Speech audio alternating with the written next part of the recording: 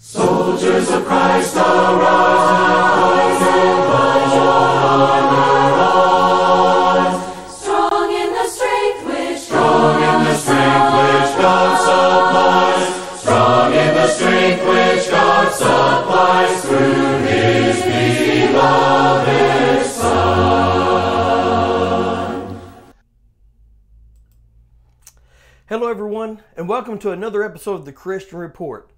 My name is Vincent Hewlin. Now, as always on the Christian Report, whether it be Matt or Stephen or myself that's hosting the show, we always give you our personal cell phone number. The reason why we do that is because we want dialogue. If you have a Bible question, I promise you we're going to do everything we can to give you a Bible answer.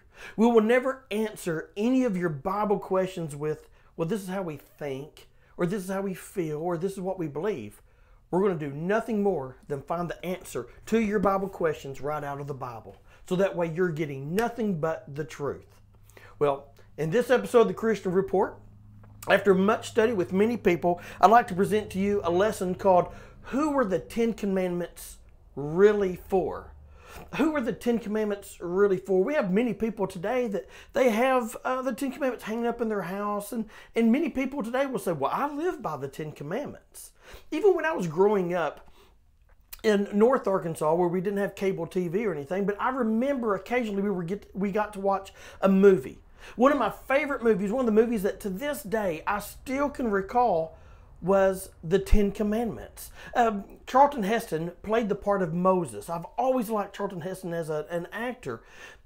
And the thing of it is that when I recall watching that movie as a young child, I can remember what parts of the movie, like when Moses, with the hand of God, was parting the Red Sea. And the children of Israel, they were fleeing from Egypt, and they crossed the Red Sea, and the Egyptian soldiers came in behind them, and the sea collapsed on them and killed them, and just those parts of the movie still stick with me today. But even though that was a really good movie, and a lot of it's biblically correct, those Ten Commandments that Moses really received in the Bible, and he gave them to a certain people, who were they really for? Are they for us today? That's what our study is going to be about. The Ten Commandments, we're very familiar with them. Thou shalt not have no other gods before me. Thou shalt not make unto thee any graven image. Thou shalt not take the name of the Lord thy God in vain. Honor thy father and mother. Thou shalt not kill. Thou shalt not commit adultery. Shalt not steal. Shalt not bear false witness against your neighbor. Thou shalt not covet the neighbor's house, nor anything that is thy neighbor's. Now, I purposely left out one. I purposely left out the fourth one, because the 9 that I just quoted, well, we see those, not word for word, but kind of carried into the dispensation in the testament that we live in today. After Christ died on the cross and he established the church, Acts chapter 2, where we live now, these are familiar to us. But number 4 is really not that familiar to us. Remember the Sabbath day to keep it holy. Well, these 10 commandments, the original 10, who were they for? Who were they written to? That's what our study's about. So get your Bibles open, get your notepads open. Let's study the Word of God together. We're going to go back to Exodus chapter 34, verses 27 through 28. Let's read this together, because we want to read about the covenant, or a covenant is nothing more than a contract or the testament that was made between God and a specific people. Exodus 34, 27 through 28. And the Lord said unto Moses, Write thou these words, for after the tenor of these words I have made a covenant with thee, Moses, and with Israel. So who is the Lord going to make this covenant with? With Moses and with Israel, correct? Verse 28, and he was there with the Lord 40 days and 40 nights. He did neither eat bread nor drink water. And he wrote upon the tables, or the tablets, if you use like American Standard Version, he wrote upon the tables the words of the covenant, the 10 commandments. Okay, so we see God making a covenant with a certain people, with Moses and the Israelites, right? And what is this covenant? It's the beginning of a total of 613 commandments. This is the first 10 commandments. Now, another example. So we have, no one can go away after this lesson and say, I don't get it. Deuteronomy chapter 4, verses 13 through 14. Okay, we're going to read about this contract again, this covenant with the Lord. And he declared unto you, who's he speaking to? The Israelites. He declared unto you his covenant, which he commanded you, Israelites, even 10 commandments. And he wrote them upon 2 tables of stone. And the Lord commanded me at that time. Who wrote this? This was Moses. And the Lord commanded me at this time to teach you, who? The Israelites, statutes and judgments, that ye, who? Israelites, might do them in the land whether ye, who? The Israelites, go over to possess it. So once again, who's this covenant with? With Moses and with the Israelites. There's no doubt about that. Right? Absolutely. So this covenant, this contract that the Lord made with Moses and the Israelites, was this covenant conditional? That's the question. Does it still exist today? Deuteronomy chapter 4, verses 23 through 25. It's written, take heed unto yourselves, lest ye forget the covenant of the Lord your God. He said, okay, take heed. Don't forget this. Lest ye forget the covenant of the Lord your God, which he made with you, and make you a graven image, or the likeness of anything which the Lord thy God hath forbidden thee. Now, in this passage, he is reminding them of one of the commandments that was given to him in the first 10. Exodus chapter 20 and verse 3, thou shalt have no other gods before me. Well, as we know, hindsight's 20/20. We can look back and see what the Israelites did.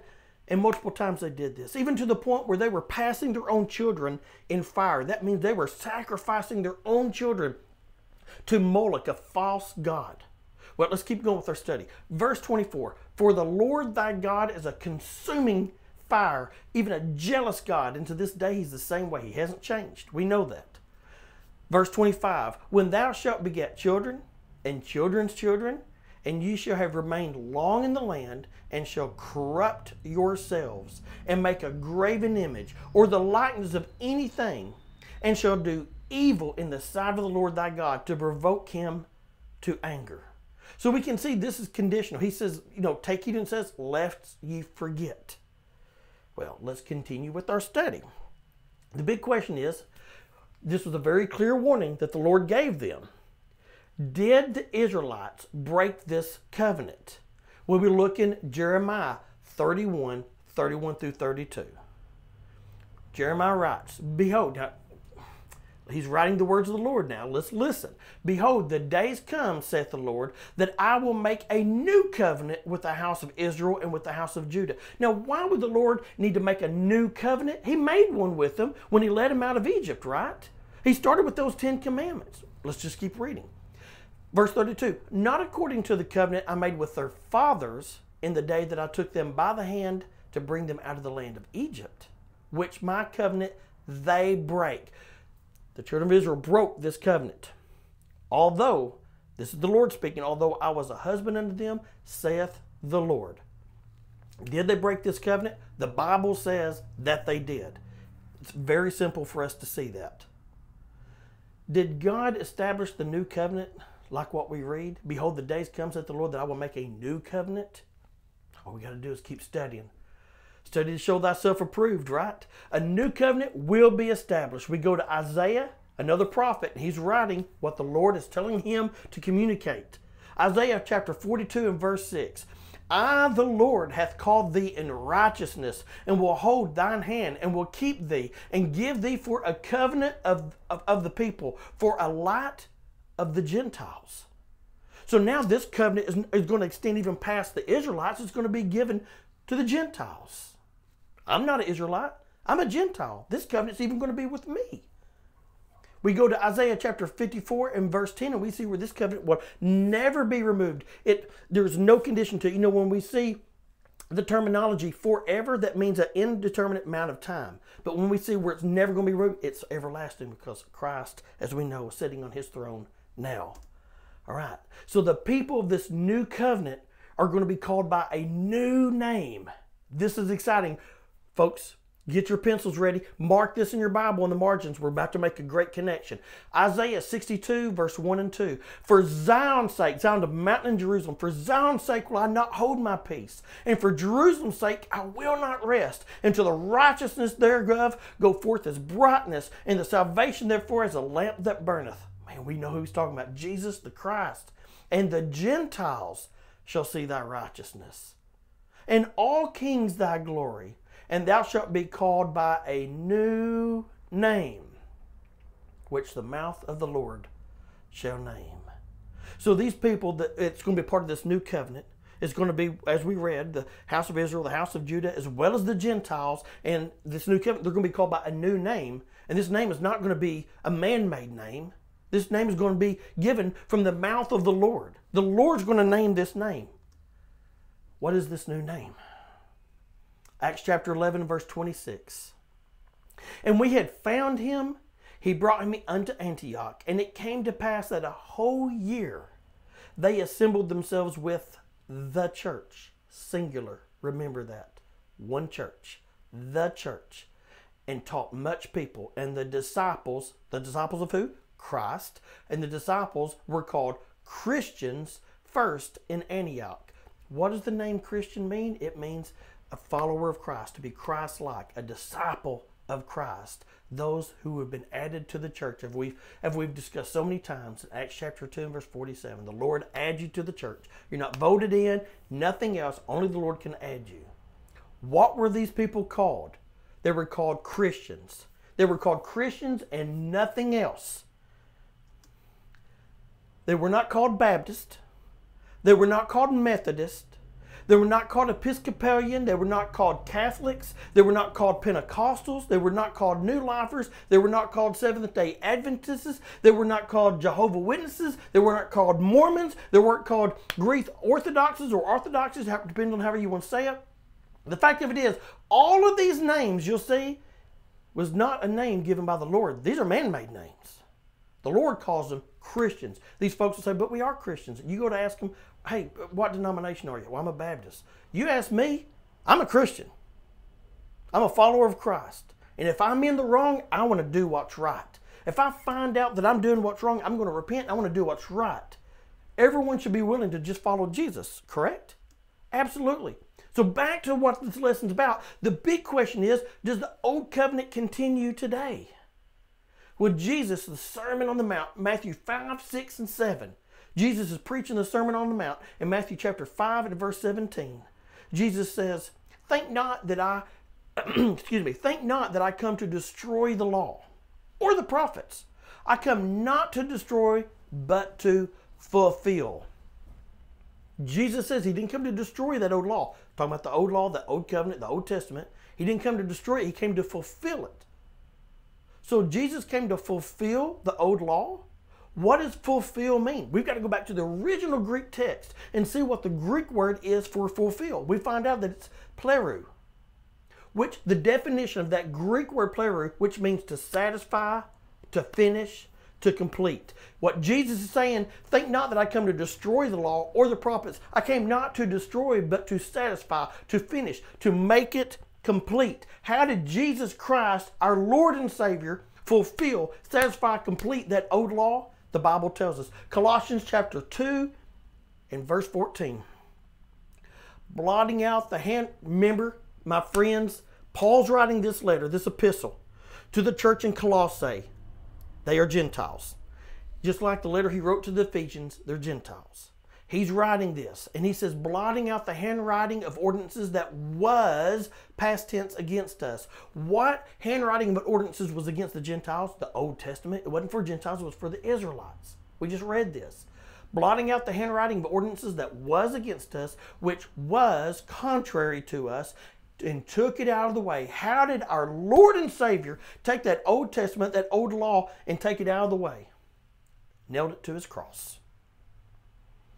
That's how my Jesus did it. He nailed it to his cross.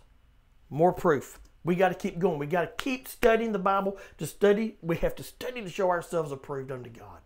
Galatians chapter 3, verses 22 through 27. Now, a little bit deeper subject to get a broader aspect of what Paul's communicating to the churches. This isn't a single church in Galatia. Remember, when he wrote this letter to Galatia, he was writing it to Asia Minor. This is multiple congregations of the Lord's church.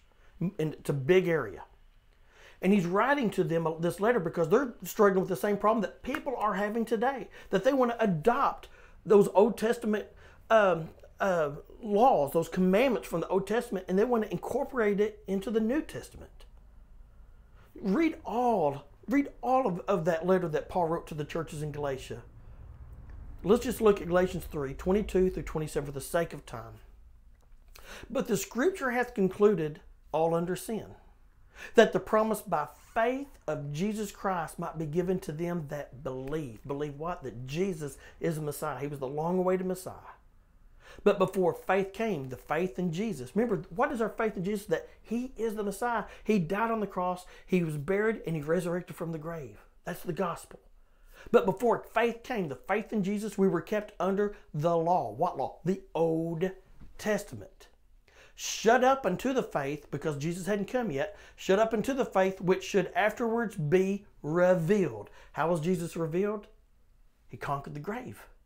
Wherefore the law was, past tense, our schoolmaster, which means tutor. The law, talking about the Old Testament, the law was our schoolmaster to bring us unto Christ, that we might be justified by faith. By what faith? Faith in Jesus Christ. Faith in the gospel of Jesus Christ. If Jesus would have died on that cross and never conquered the grave, He'd just been another man being crucified. But when Jesus Christ conquered the grave, He fulfilled prophecy. He proved that He was the Messiah. But after that faith has come, we are no longer under a schoolmaster. That schoolmaster is the old law that brought us unto Christ. Once faith came, once Jesus came, we're no longer under the schoolmaster.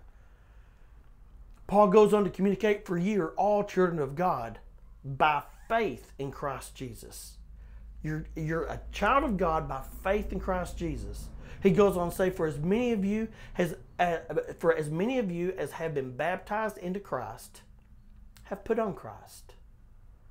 Why are we baptized? Well, the Bible says for the remission of sins. But why do I get baptized? Because I have faith.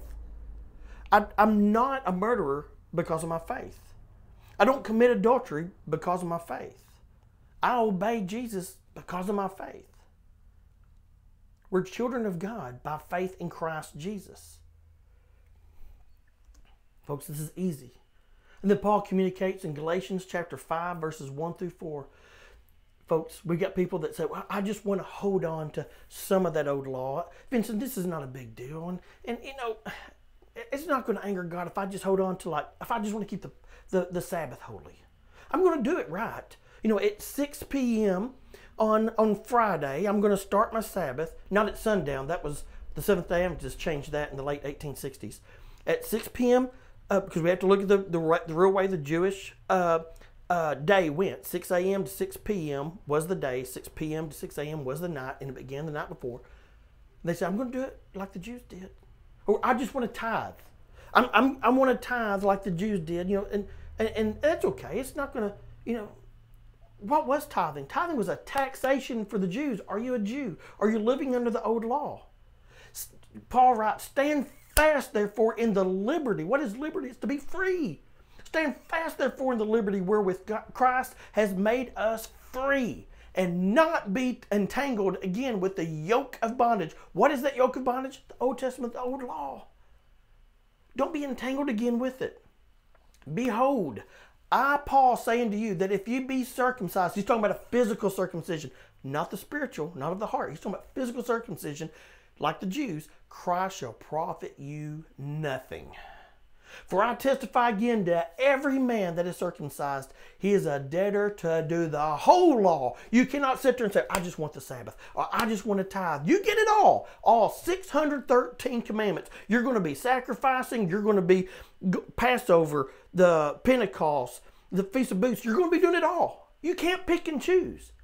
And if you do this, what does he say in verse 4? Christ has become no effect unto you. You're saying, I don't need Christ. If you reach back and take even one bit, because Christ nailed it to his cross. Christ has become no effect unto you. Whosoever of you are justified by the law, ye are fallen from grace. And the Baptists and so many other denominations will say, well, you can't fall from grace. The Bible just says this is one way you can fall from grace. Who's telling the truth? Your Baptist pastor or the Bible? They contradict each other. One of them's got to be wrong. I'm going to stick with the Lord. I'm going to stick with the Bible. Christ has become no effect on you. Whosoever of you are justified by the law, talking about that old law, you're fallen from grace. Oh, boy, I get pumped up with this. So righteousness comes from only the new covenant. This was asked to me. What does the Bible say? It's not my opinion. Paul writes to the churches in Galatia, Galatians 2:21. He says, I do not frustrate the grace of God. For if righteousness come by the law, talking about the old covenant, then Christ is dead in vain. That means falsely. There was no reason for him to die. Keeping the old law is saying, I don't need Christ's death. It wasn't needed. Who would say that? Why would anyone want to be under a curse from the Lord? As we're about to read, you are cursed if you even try to continue with that old covenant. And if you do that, you are not justified by faith in Jesus Christ. Galatians chapter 3 verse 10 through 13. For as many as are of the works, that word works. I know there's so many denominations, they hate it, works, but all works means is just obedience. People will say works has nothing to do with salvation. It's just obedience. They're saying obedience has nothing to do with salvation. That makes no sense. It goes directly against what Christ says. For as many of you are of the works of the law are under the curse. For it is written, cursed is everyone that continueth not in all things which are written in the book of the law to do them. You can't pick and choose. You got to take them all. But that no man is justified by the law of the sight of God. You try to stay with the old law, even one part, you're not justified. God didn't recognize that. It is evident for the just shall live by faith. But by what faith? The faith in Jesus Christ. And the law is not of faith. That old law, that Old Testament, it's not of faith. But the man that doeth them shall live in them. You want one, you get them all. Christ has redeemed us from the curse of the law because it was nailed to his cross, being made a curse for us. Man, he loved us. For it is written, this is right out of Deuteronomy 21:23. For it is written, curses everyone that hangeth on a tree. Why would anybody want to be under a curse? Is Paul a good example for us to follow? We've read these verses before. Paul tells the church in Corinth, 1 Corinthians 11:1, be ye followers of me, even as I also am of Christ. If Paul's following Christ, we can emulate Paul. He's a good Christian, right? He also tells the church in Philippi, Philippians 3:17, brethren, be followers together of me, and mark them. That means identify them. You got to judge whether they're good or bad. Mark them which walk, so you have us, it's more than just him, it's the other disciples of Christ, for an example. So is Paul a good example for us to follow? Absolutely is. Did Paul hold on to any of the old laws that Christ fulfilled? Remember, Paul, he says, I was a Pharisee of Pharisees. He was raised under the feet of Gamaliel, a doctor of the law. Once Paul converted to Christianity, he didn't keep the Jews' religion. It's not me saying this, it's the Bible. Galatians 1:13, for ye have heard in my conversation in time past in the Jews' religion. He didn't say my religion, he says in the Jews' religion. How that beyond measure I persecuted the church of God and wasted it. Paul also says, Acts 24:17, now after many years I come to bring alms to my nation and offerings. After many years. Deuteronomy 16:16 says a good Jew has to go to Jerusalem 3 times a year. And you can't come empty-handed. And he says he hadn't done it in many years. So Paul hasn't been keeping the Passover. Paul hasn't been keeping the Pentecost. Paul hasn't been keeping the Feast of Booths. And Paul hasn't been keeping the Sabbaths. Why would you? Who were the 10 Commandments really for? That's what this show is about. Folks, we read it. We know who those 10 Commandments were really for.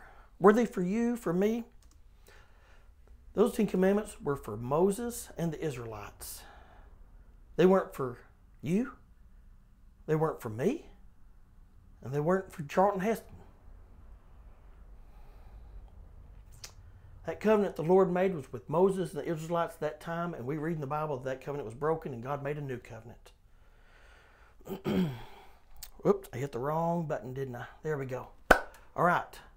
1 Timothy chapter 6, verses 3 through 5. Now, folks, I'm going to ask a very serious question. I'm going to ask everyone watching this show to do some critical thinking. Remember, I've said this before in Isaiah chapter 1 and verse 18. The Lord's talking to Isaiah. He says, "Come now, let us reason together, saith the Lord."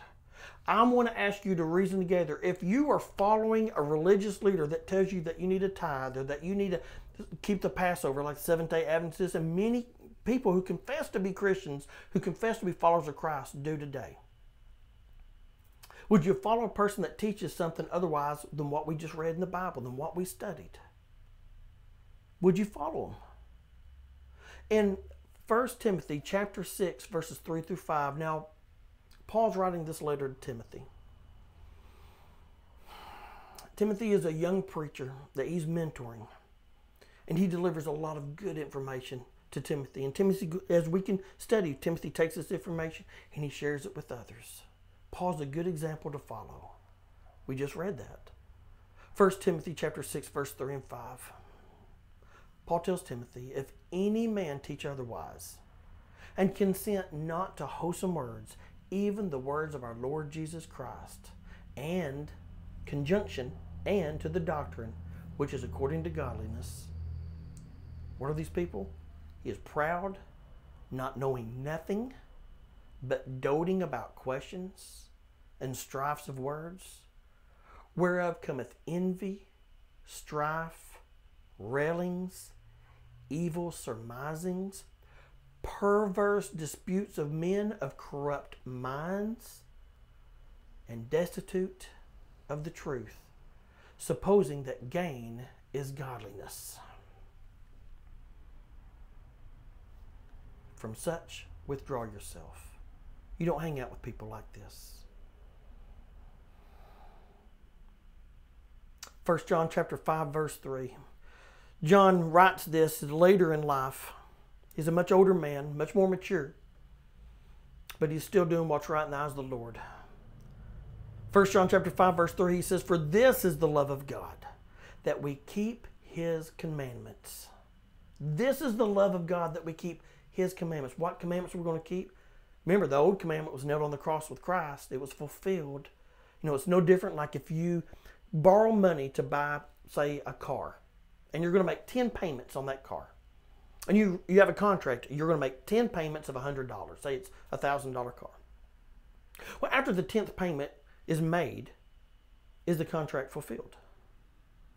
It is. Now, it's not destroyed. You have a contract, but you can see where the contract was filled. You're not going to make an 11th payment. There's no reason to. The contract was fulfilled. The contract was satisfied. 1 John 5, 3, "For this is the love of God, that we keep his commandments." What commandment we're going to keep? The New Testament commands. The commands that have been instructed to us from Jesus, from the apostles, what we find in the Bible. At the beginning of the church in Acts chapter 2. And he says, and his commandments are not grievous. They're not hard to follow. Are you going to follow someone who teaches something other than what we find in the Bible? Remember, in John chapter 14, verse 15, this has got to be my favorite verse. I quote it so often. It's right above my head. Jesus is talking to his disciples. And he says to them, "If you love me, keep my commandments." Now, I know there's many people watching this TV show, and there may be people much time after this airs on TV that are watching this on YouTube. And I know if right now, if any of you, whether now or in the future, I ask you, do you love Jesus? You would say, yes, I love Jesus. You've watched this whole show, but do you love Jesus enough to keep his commandments? That's important to ask. I want to give you our contact information. This is the personal cell phone numbers for Matt, Stephen, and myself. This is also the telephone number for some really good Christians in West Arkansas. They want to hear from you too. We all want to have dialogue with you and answer your Bible questions and help you see the light, help you see the truth. Here's the cable channels that we're broadcasting on in Arkansas. the TV stations, and our email address. If you don't want to contact us by phone or by text, just email us, thechristianreporttoday@gmail.com. The Christian Report Today, all one word, @gmail.com. We love you. God bless every one of you, and we pray that you have a great day.